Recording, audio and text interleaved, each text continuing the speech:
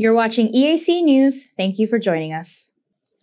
Vietnamese Foreign Minister Bui Thanh Son has highlighted some important issues in Cambodia-Vietnam relations, especially the strengthening of trade, labor, diplomacy, and the South China Sea issue in a meeting with Prime Minister Hun Sen on Thursday, 20th January.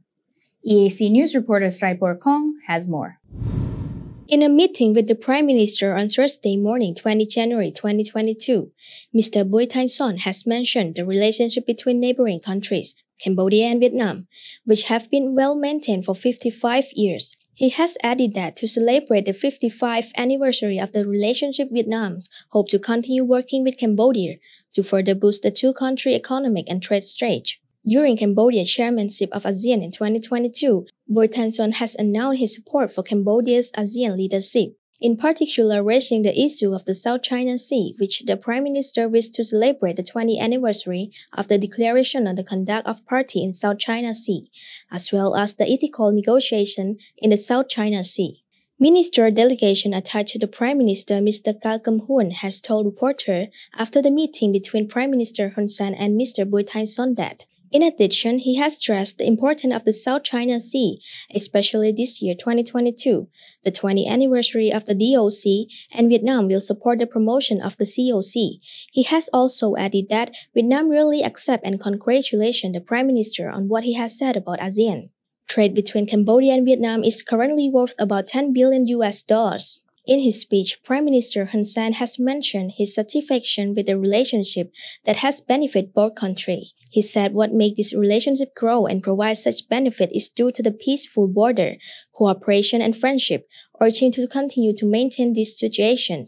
At the same time, Prime Minister urged the upcoming Cambodia-Vietnam railway connection to boost trade between the two countries. Regarding the South China Sea issue, Prime Minister has confirmed that ASEAN Secretary General Lim Chok Hoi has provided the location of the ASEAN Secretary General base in Jakarta, Indonesia for the South China Sea negotiation, and meeting will provide a large hotel in Phnom Penh to negotiate it as well. Since this year is the 20th anniversary of the DOC, it is important to work hard to be successful in the future, Minister Calcom Hun has told reporters. In 2002, while Cambodia was chairing the ASEAN-China Summit, it has signed the Declaration on the Conduct of Party in South China Sea, which set the stage for a formal code of conduct to be followed. The terms of the declaration were established by the signatory country allies, promising to resolve differences peacefully and exercise safe restraint in action that would complicate or escalate the conflict and jeopardize peace and stability. The South China Sea dispute escalated during 2013 when China began building the Spratly and Paracel Islands.